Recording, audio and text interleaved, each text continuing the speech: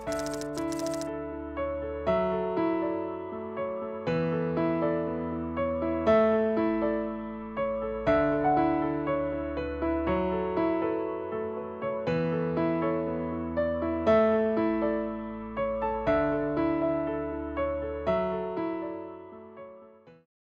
শিক্ষার্থীবৃন্দ, এবার আমরা একটি জ্যামিতিক প্রমাণ করব। উচ্চতর গণিতের বইয়ের মধ্যে এই প্রমাণটি ঠিক যথাযথভাবে করা নেই। আমরা বেশ কয়েকটি উপায়ে এটি প্রমাণ করার চেষ্টা করব। তো প্রথম প্রচেষ্টা হলো আমাদের এরকম, আর বিষয়টি হলো যে ত্রিভুজের ভরকেন্দ্র ত্রিভুজের মধ্যমাকে 2:1 অনুপাতে বিভক্ত করে। তো আমরা সবচেয়ে সহজ প্রমাণটি এইভাবে করতে যাচ্ছি যে আমরা এ বি সি একটি ত্রিভুজ নিয়েছি। এই ত্রিভুজের বিই এবং সিএফ দুটি মধ্যমা হওয়ার কারণে এইটিকে আমরা বলবো ভরকেন্দ্র, আর এ বি এর মধ্যবিন্দুকে বলবো এফ, এবং এসি এর মধ্যবিন্দু যেটি কিনা ই। এখন প্রমাণের স্বার্থে আমরা যা করছি তা হলো ইএফ যোগ করে ফেলছি।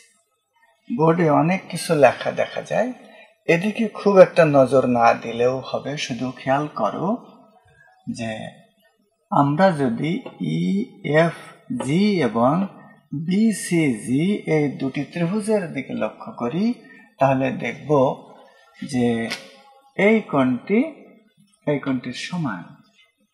এর কারণ হলো বিপরীত কোণেরা। আবার ইএফ এবং বিসি কিন্তু সমান্তরাল, এবং দৈর্ঘ্যের দিক থেকে বিসি এর অর্ধেক ইএফ।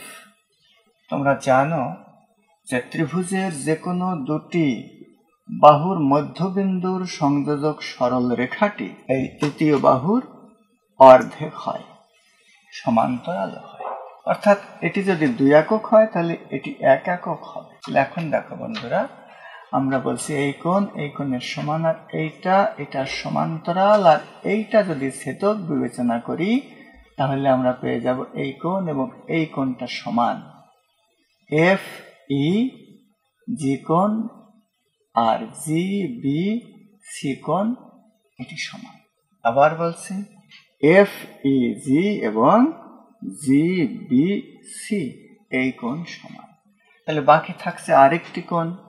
এই ছোট ত্রিভুজের ক্ষেত্রে এইটা ই এফ জি, এবং এই বড় ত্রিভুজের ক্ষেত্রে বিসিজি। এর অর্থ হলো ত্রিভুজ বিসিজি এবং ইএফজি সদৃশকোণী। তো সদৃশকোণী ত্রিভুজ যদি হয় তাহলে আমরা অনুরূপ বাহুগুলোর অনুপাত সমান পাবো। তো প্রথমত আমরা বলছি যেহেতু বিসিজি এবং ইএফজি ত্রিভুজদ্বয় সদৃশকোণী, সুতরাং আমরা বলতে পারি সিজি ভাগ এফজি সমান বিসি ভাগ ইএফ।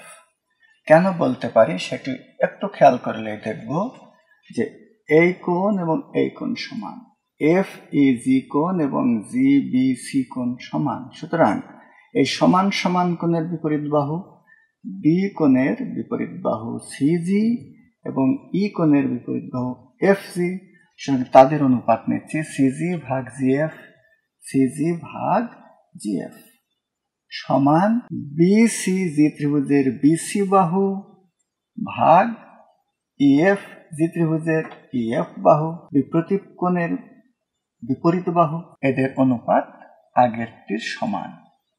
ফলে আমরা এখান থেকে পাচ্ছি এইভাবে সিজি ভাগ জিএফ সমান বিসি ভাগ ইএফ সমান 2/1, বিসি ভাগ ইএফ সমান 2/1।